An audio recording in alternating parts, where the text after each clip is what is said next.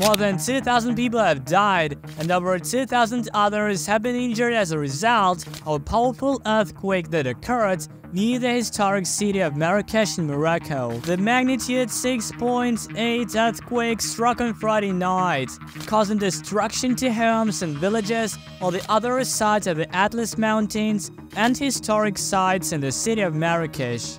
Video footage posted online from the earthquake-affected area shows people shocked and in panic, moving through the streets in darkness amidst clouds of dust, trying to find shelter. Morocco's Ministry of Interior announced on Saturday evening that at least 2,012 people have died and 2,059 have been injured, with 1,404 of them in critical condition. Rescue workers have been working throughout the night, but they report that many roads are impassable, making it difficult to reach the injured and those trapped under debris in some remote towns and villages. It is also reported that several of these areas are without electricity. I'm deeply saddened by the loss of life and the destruction caused by the earthquake in Morocco.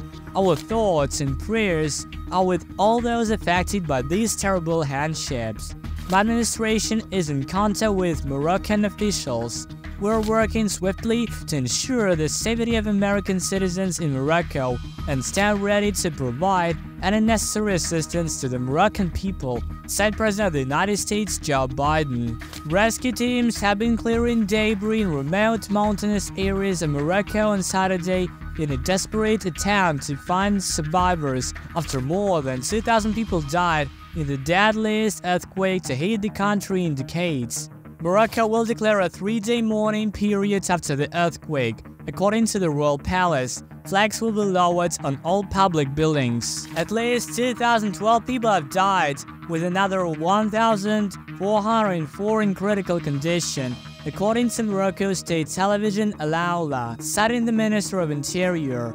Emergency response services were deployed in earthquake-affected regions as King Mohammed VI of Morocco ordered the creation of an emergency aid commission to distribute aid to survivors. Offers of international assistance have come from countries such as Japan, France, and the UAE. Witnesses have described scenes of destruction in the foothills of the Atlas Mountains after the earthquake, against the backdrop of a rapidly rising death toll, indicating human casualties. Since 2004, the country had not witnessed such a catastrophe when a magnitude 6.3 earthquake struck the port city of Al Hoceima, claiming the lives of around 630 people. The strongest earthquake in Morocco's history occurred in 1960 near the western city of Al Gadir, resulting in the deaths of at least 12,000 people. Many Moroccans spent Friday nights on the streets, fearing further aftershocks. Health authorities have also called on people to donate blood to help the injured.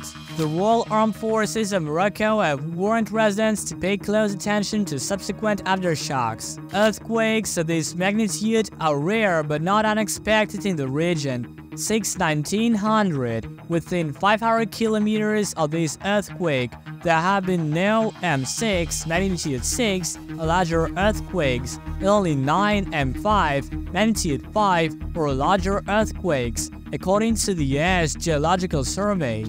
At the moment, a 3-day mourning period has been declared in the country. We mourn the loss of life in this horrific earthquake.